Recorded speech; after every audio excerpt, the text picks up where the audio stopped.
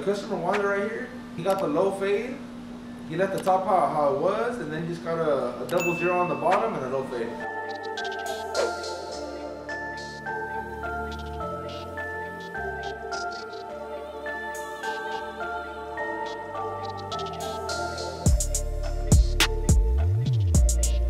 There wasn't no difficulties. He's a regular customer. It was a pretty easy haircut, and I don't mind it at all. Like low fades, tapers, they're all pretty much similar. So once you get comfortable doing all of them, they all become pretty easy. Business has been a little bit better since COVID because everybody wants haircuts, so it hasn't slowed down much, you know.